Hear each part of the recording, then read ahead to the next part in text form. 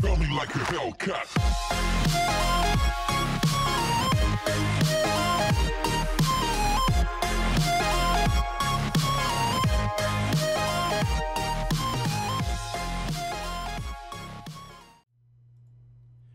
Well, hey guys, back to the Zero to Hero series here on Elite Dangerous. Episode 4.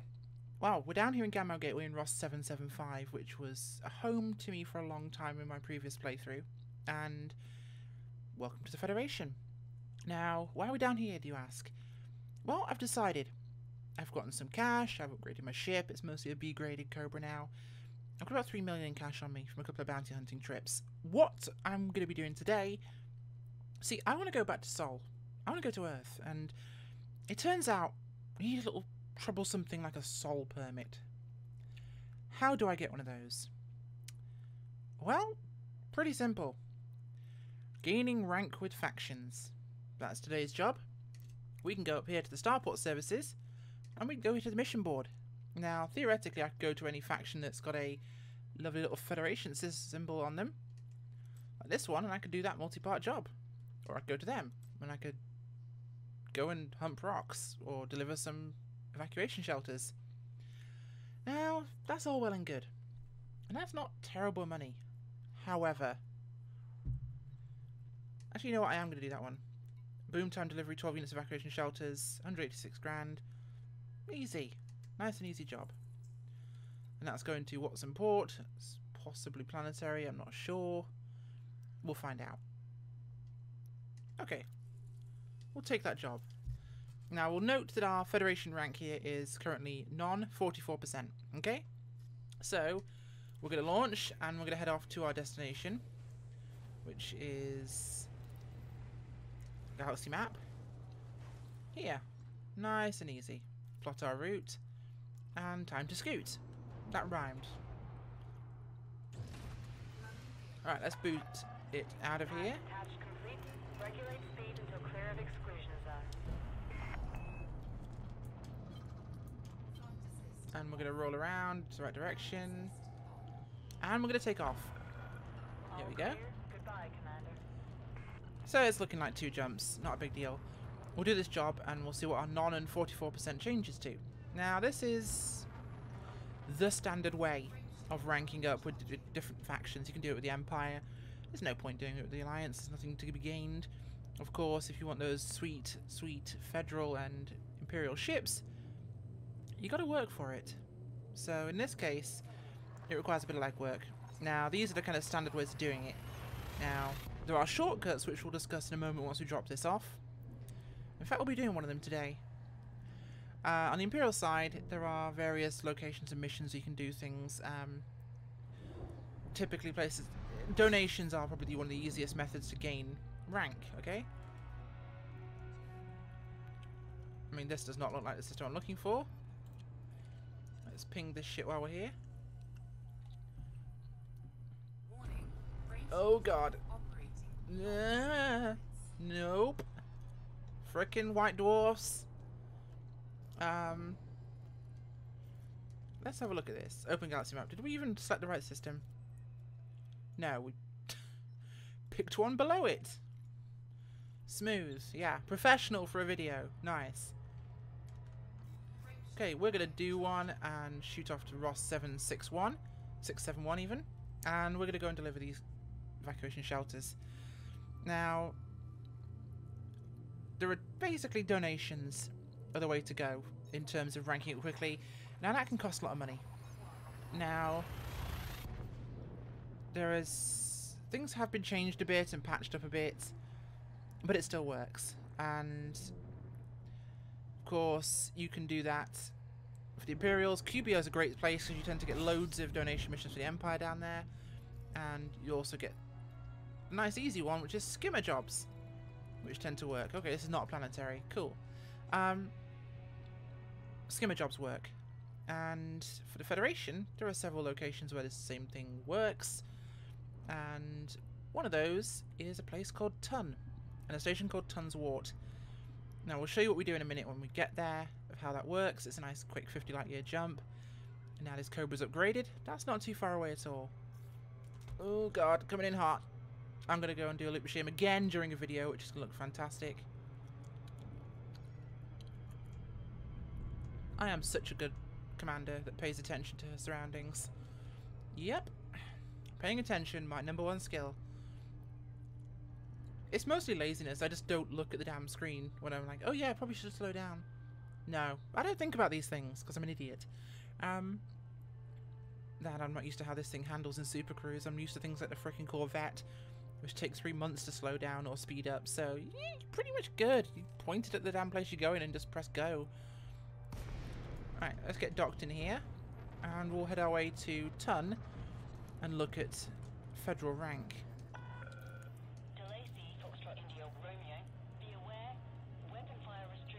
No shit, weapon fire restrictions. Permission authorized. Vector for approach to landing pad 01. Let's have some fun, shall we?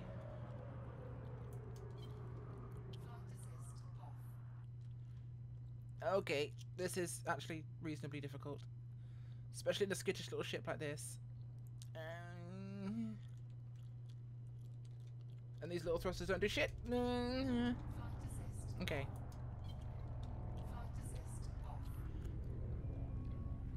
Okay, like helicopter flying, the bigger the ship, the easier it is to fly flight assist off. Screw that.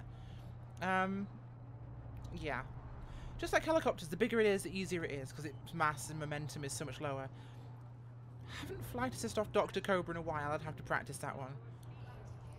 Let's just get it down here and reduce my embarrassment from this video so far of me trying to be cocky and show off and making all sorts of newbie mistakes. So it's perfect for a 0 to hero playthrough with me trying to show you guys hints and tips, of course. Not. Okay, so we're here at Watson Port and we're going to drop off our assignment. Landing successful. Ship secured. Welcome, Commander. Cool. So, getting some rep. That's the menu. We don't want to go there. Right, let's look at what we've got here. We were 44% and now we are 47%. 3%. Not a lot. So we'll gas up and we'll repair from bonking the damn dock. And we're going to plot our course whilst we attend the surface. Galaxy map. Now I know what the system is, so I'm just going to type it in.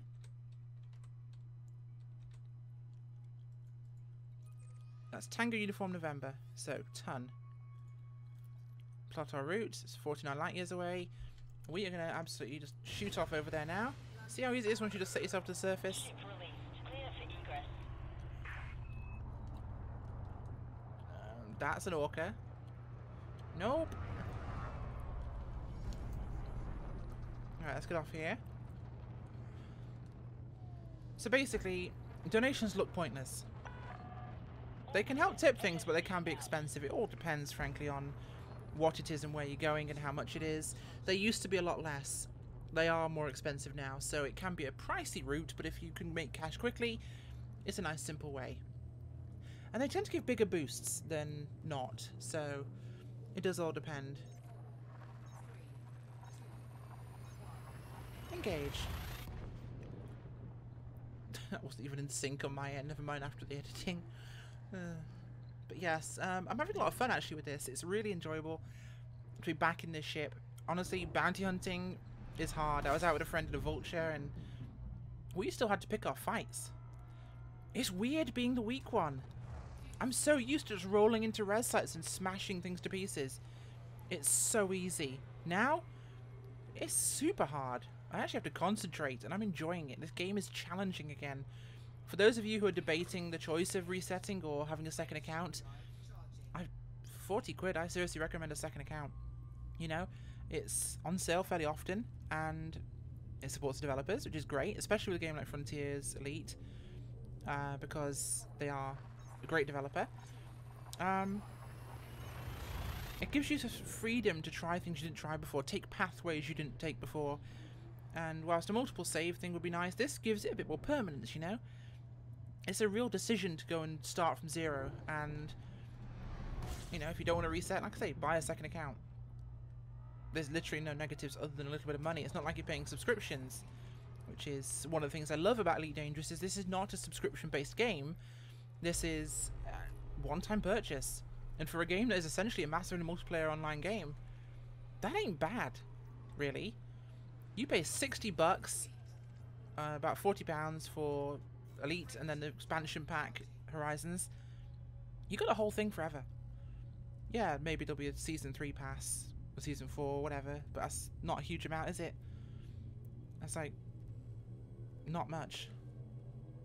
I'm trying to think of a monthly breakdown. For $4 a month, maybe? That's nothing.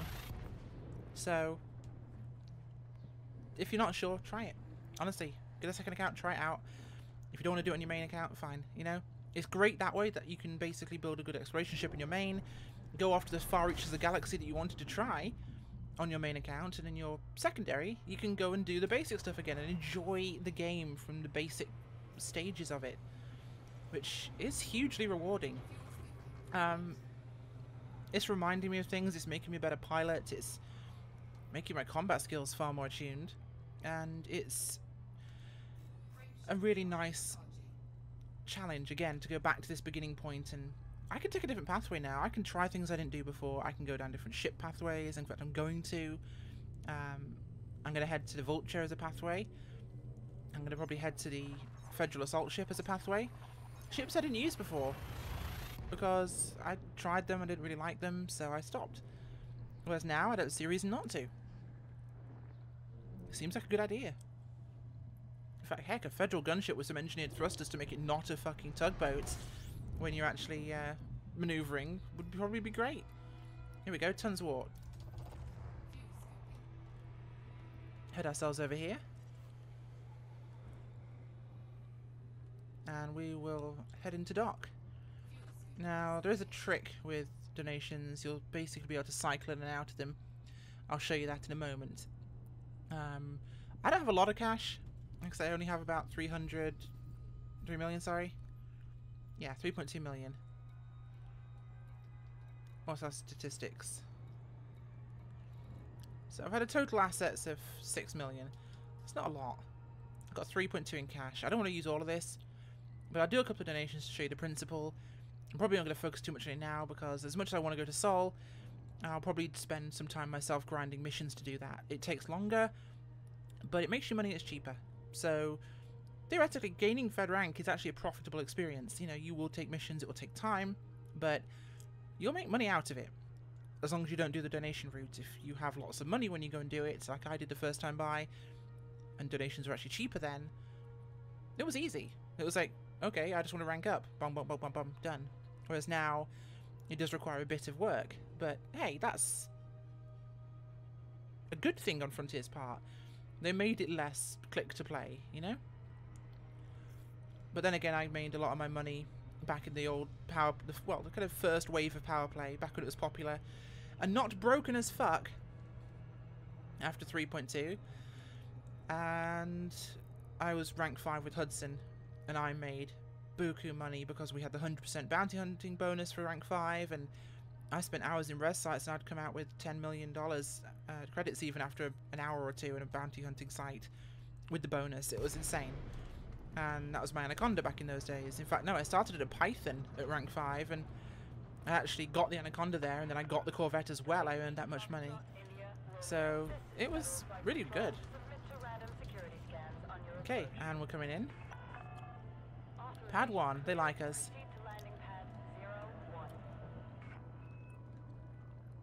Let's bring it in here.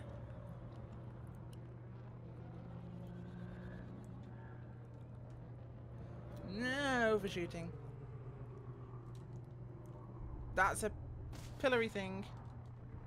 Yeah, I'm showing fantastic examples of flying, aren't I, in this episode? I think I must be drunk or something. Maintain current course, Commander. Where's pad 1? Oh yeah, see the little indicator on my right? On the left even, but next to the station symbol? Oh, notice the hollow symbol? Watch this. I'm going to keep turning till I put this solid circle. Oh look, pad 1. Yeah, when you go inside a station, that icon which shows you where a jump point is or a target. Oh my god, really? I must be frickin' high. Attention, Commander. Landing gear not deployed. I am flying like a complete idiot today. Too much Lavian Brandy. But yeah, that shows you where your pad is inside a big station. Never fly on YouTube. Bad combination. Docking completed. Disembark when ready. Station facilities are at your Okay, so we're in here. We're going to go to mission board. So, what do we have?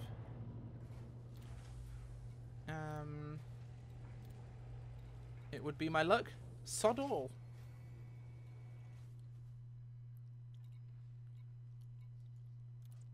Ah. Federal system. Donation.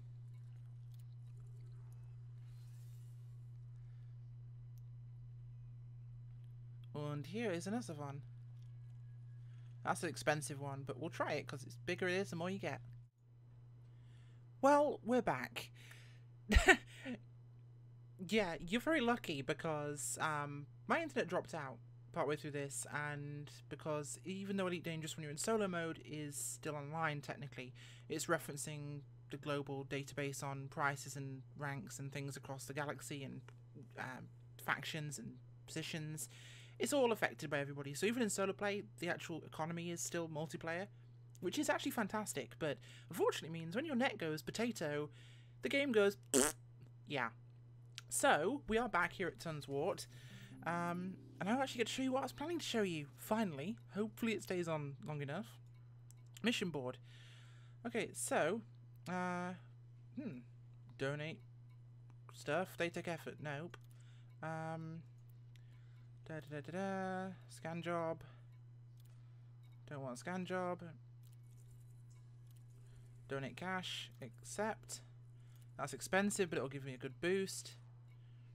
And what have we got here? Nothing there. This is not a Federation one, so it's irrelevant. This one is... Okay, so I have 2 missions. So I should be able to go to the mission board and actually hand in the missions. So I donate, and I donate. We were on 47%, weren't we? So that's me spending quite a bit of credits. But bada bing, bada boom, 44 to 67. See what I mean? Now here's the trick. Save and exit to main menu. Dum-da-dum-da-dum.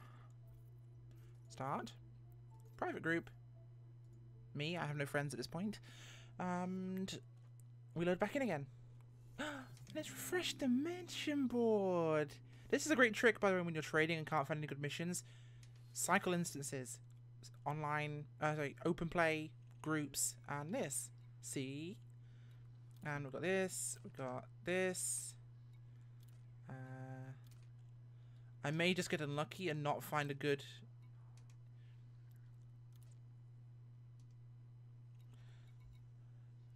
haha, not Federation. Not going to help us, see? No symbol. Sure, why not? Your Federation. Let's donate to help the cause.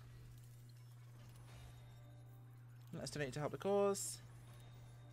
And I heard a ding in the background. All the swooshes and dings. What is this? Oh, that's a reputation change. And we are now on 85%. And that's all the missions from that instance. So we log out. You know this step. Start. Open play. And once we get in, follow exactly the same system. Mission board. Nothing of interest. Nothing of interest.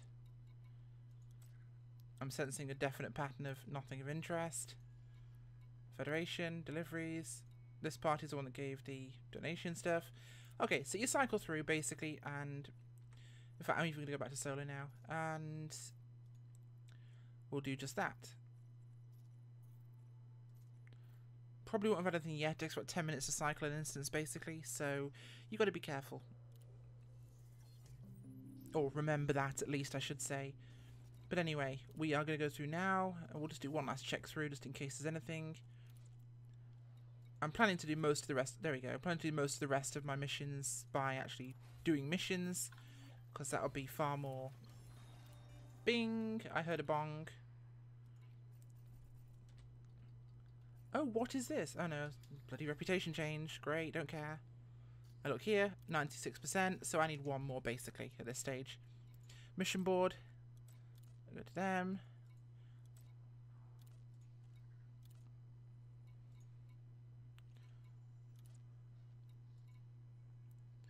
Lots of massacre missions. Those are profitable. Especially if you can find a place with skimmers where they can be spawned and you can just basically stack that shit. Those are fantastic. Okay, so we haven't got any more, which is really depressing. I actually wanted to reach that kind of point. Those are all Intergalactic Fighter Ferret Force ships. That's awesome. I'm going to take a bunch of these in a minute. Stack this crap. But either way, you know, we see these are all for that sort of thing. So I'm probably just going to skip those and do one last cycle into group. And maybe we get one more mission. I'm 4% off. It's not a huge margin. But I kind of want to do it in a video. That would make much more fun. So we'll go to the private group. You can also cycle between different groups you have as well, which is the same thing as a whole new instance. Let's see if it gives us one. We just want one.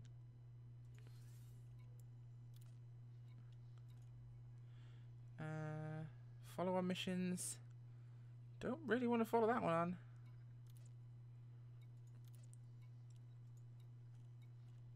Land enrichment supplies. You could do those, but again, you need to bring the stuff, which requires effort, frankly, and we don't do effort here. Donate. There we go. Bingo. And we are going to hear a swoosh.